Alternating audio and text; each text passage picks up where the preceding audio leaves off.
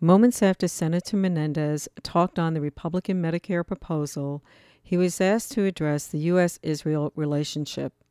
This is what he had to say. Your attention one more time, and not that I want to come back to the microphone, but the director here told me that some of you have concerns about the U.S.-Israel relationship.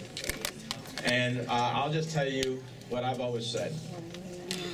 For 19 years, whether in the House of Representatives or now in the United States Senate, sitting in the House, in the International Relations Committee, and now as a senior member of the Senate Foreign Relations Committee, I've had one view, that it is in the national interests and the national security interests of the United States to have a strong, unwavering relationship with the State of Israel, the one democracy in a sea of autocracy, a major trading partner of the United States, and a major ally and security ally of the United States.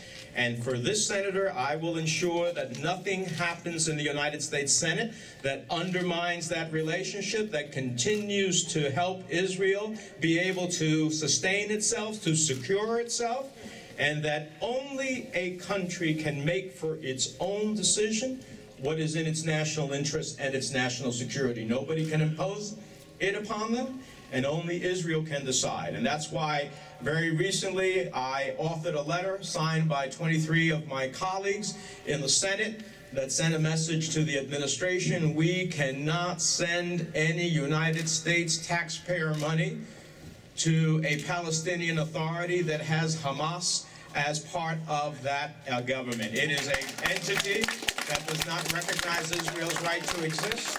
It is an entity that calls for the end of Israel's existence. It does not ultimately honor the international agreements we've had.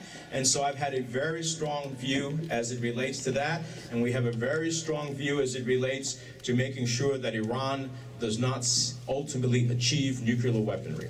This is a major ally of the United States, and so long as I am a United States Senator, I will do everything I can to make sure that that alliance remains strong and unshakable. Thank you very much.